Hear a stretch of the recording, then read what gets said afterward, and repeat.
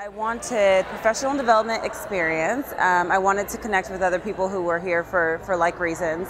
And I really wanted to just see what was happening in terms of data and trends and analysis and how I can be better for my individual school. My overall ISM experience was amazing. I feel like one of the best things that it can offer any professional is colleagues, just having people a network of people that are doing exactly what you're doing, that have some of the same questions, and have the experience to kind of, back it up.